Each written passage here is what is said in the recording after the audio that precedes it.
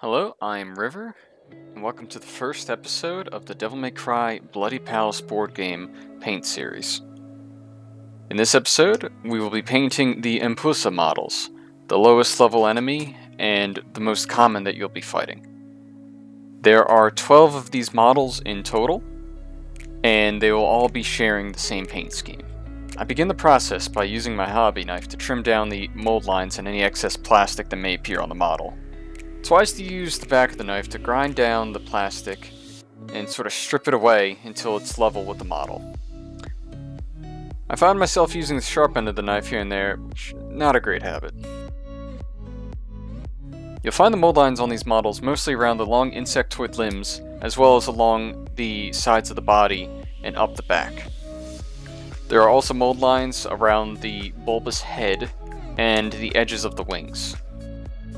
In my own personal process, I choose to ignore some of the mold lines as they are too inconvenient to reach without risking damaging the rest of the model.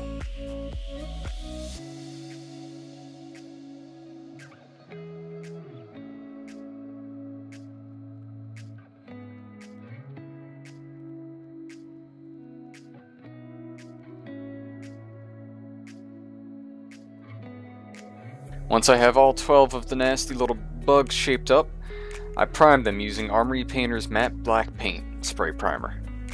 Again, due to their long, gangly limbs and their hunched posture, it was difficult for me to coat the entire surface area of the model and had to do a little finessing to make sure that the underbelly was properly coated.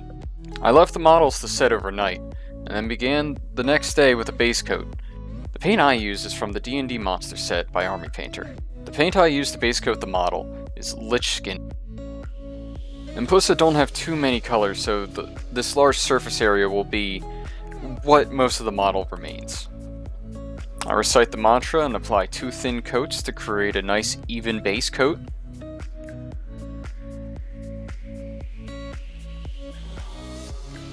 I try to be careful and cover as much of the body as I can, including the back of the arms and legs.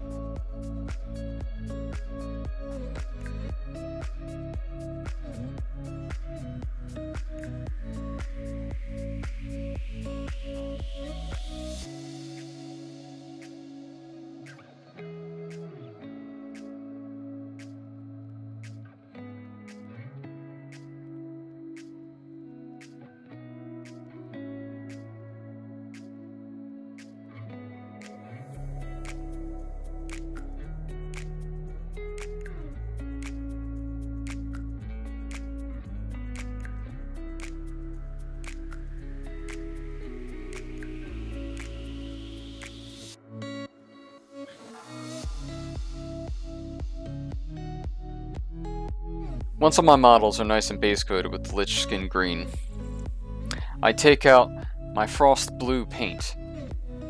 I'm going to use these to coat the feathered wings of all the Empusa models. I evenly coat each wing, and am careful to not have the blue spread to the rest of the body.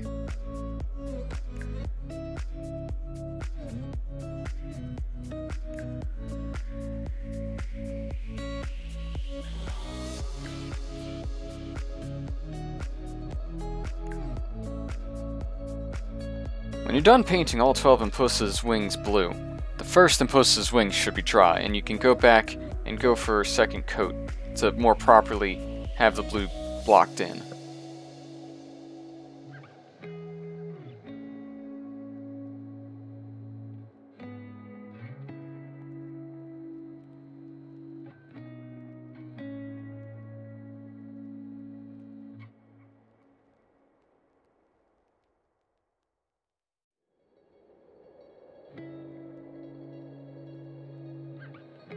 Next, I use Cambrian Crimson in order to color the four-armed claws, as well as the back needle-like legs.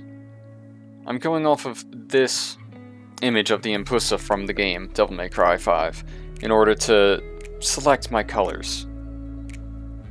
As you can see, it has blue feathered wings, red claw-like forearms and legs, as well as these black hairs on its head. I'm not going to be coloring the black hairs, as I'm going to be sort of using a mix of the design of the red Empusa along with the regular standard Empusa, but more on that later.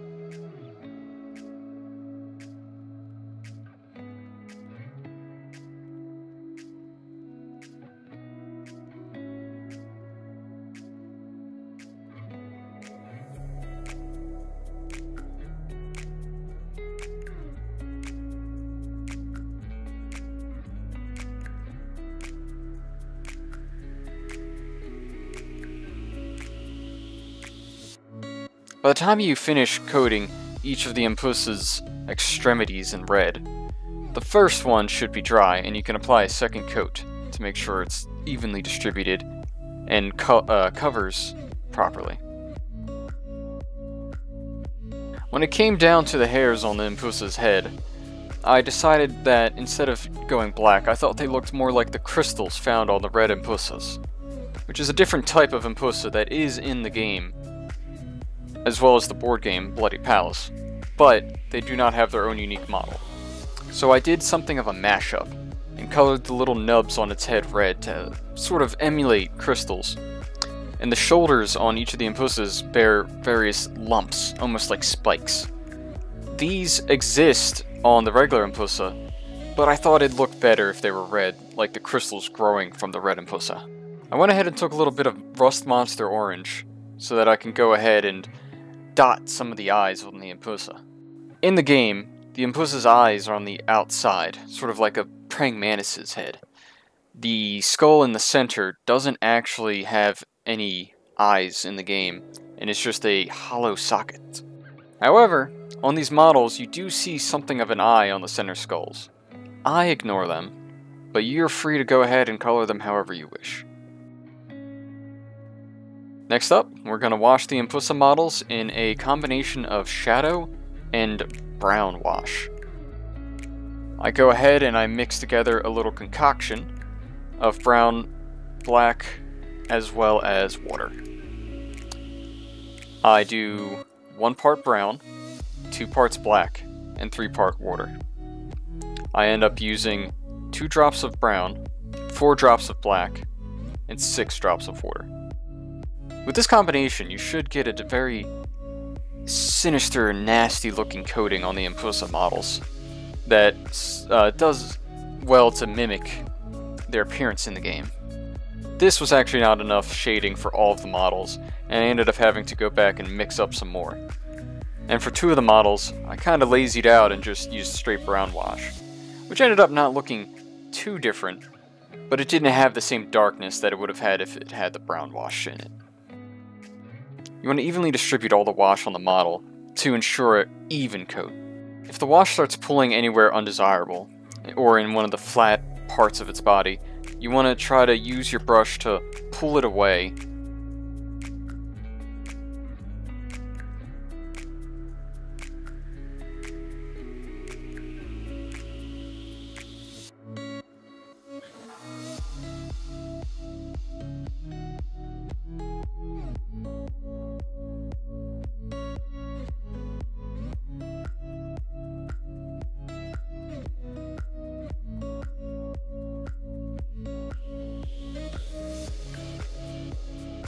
After leaving the wash to dry for about half an hour, I come back with the lich skin green and go ahead and begin highlighting the muscle and various parts on the Empusa models. Now to do this, I simply watered down the lich skin a little more than I would normally. I go back and I highlight anywhere I think that the light would touch, accentuating the musculature of the creature. I go ahead and I hit various bony parts that are sticking out, such as the knees and the various chitinous pieces on its body. I am very careful to avoid going into any dark recesses, ruining the shadow effect. If you want, now's a great time to go ahead and clean up any red or blue that got out of place. While this part is not necessary, it definitely adds to the effect of your models, giving them more depth.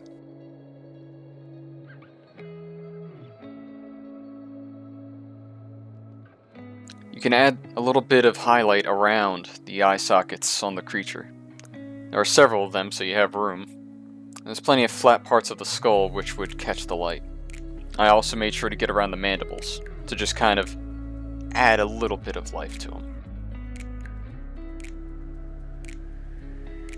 Along the tail end of the creature, I make sure to give a little bit of highlight on the edges of each segment, just to make them catch the light a little and add a little bit of color to this rather simple creature. In the end, this is what the models turned out to be. I later went back and used a bit of black to sharpen up the bases, so that they didn't have any excess color spilling out onto them. If you want, you could also go and dry brush the creature a little, adding a bit of blue back to the wings. And with that, you just repeat that process 12 times, and you have a set of Empusa models. Up next, I'll be doing the Hell Antenora, which come in a pack of 4.